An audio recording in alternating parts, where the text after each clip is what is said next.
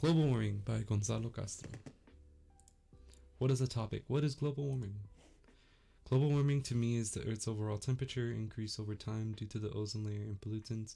This leads to climate change. The Oxford Language definition is as stated: a gradual increase in the overall temperature of the Earth's atmosphere, generally attributed to the greenhouse effect caused by increased levels of carbon dioxide, chlorofluorocarbons, and other pollutants.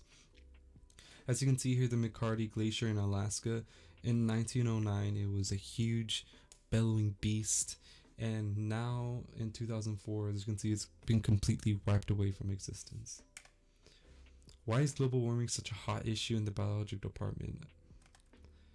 I feel like global warming is such a bellowing topic in society today since it can impact us in an immense way. If you don't believe me, listen to what the California Academy of Sciences wrote.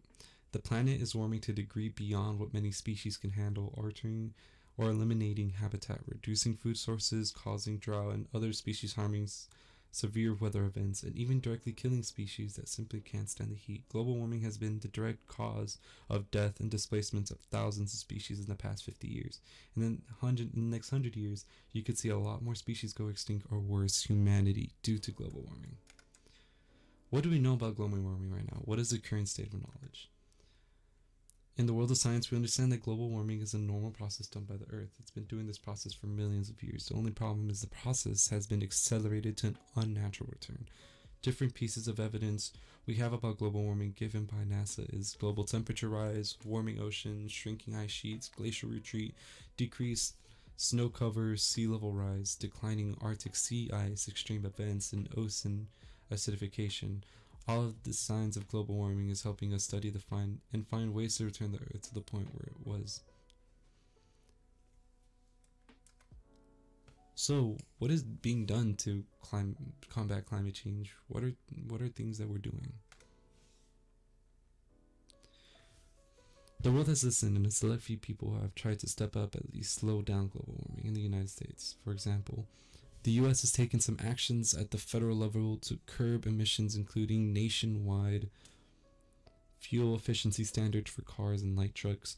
California has the most ambitious plan. Starting in 2013, the state will cap greenhouse gas emissions from factory and power plants, and eventually emissions from vehicles.